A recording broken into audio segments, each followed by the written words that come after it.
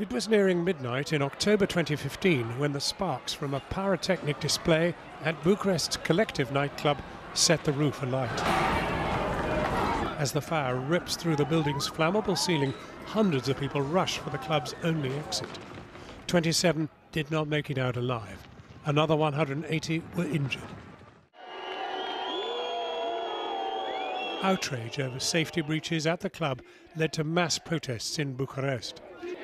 When another 37 victims died in hospital in the weeks that followed, journalists in the country's Sports Gazette newspaper started to question how they were being treated.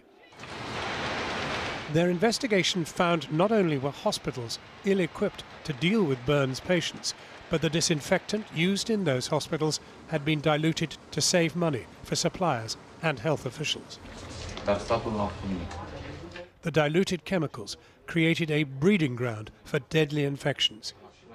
Alexander Nano, at what stage did you understand that this was much bigger even than a fire in a discotheque in which people died?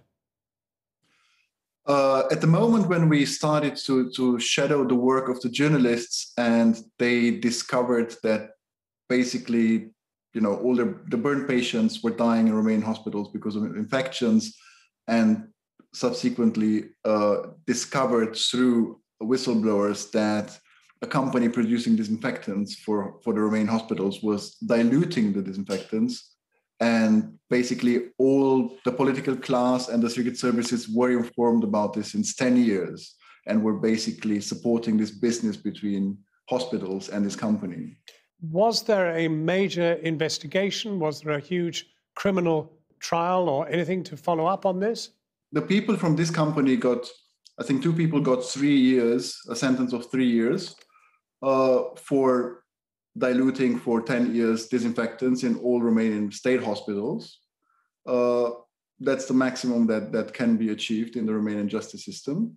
But linked to everything that happened after the collective fire with the healthcare system and the corruption and the manipulation that led basically to the deaths of these people, nothing has happened. Nobody's investigating for real the healthcare system or healthcare officials or doctors. And even regarding the fire, there was no sentence, basically no final sentence on trial. So all victims are still waiting for the judicial system to do its work. They didn't get any reparation.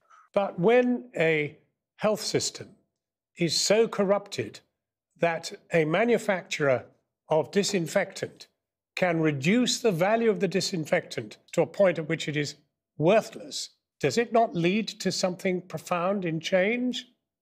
It did. That's why basically it was one person, one whistleblower that basically started the press investigation, and that press investigation changed the year 2016 in Romania. This company was closed down, so hundreds, if not thousands of lives were saved. And the civil society stood up and started to build hospitals, new hospitals.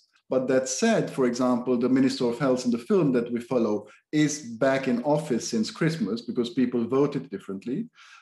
And just today we have a big scandal because he basically made public all data about the testing, the COVID testing and vaccine.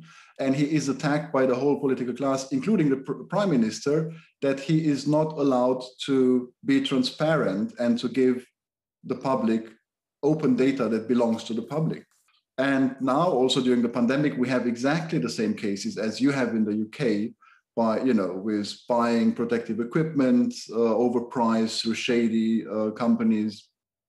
It all goes on. Alexander Nano, I congratulate you on being nominated for a Bafta.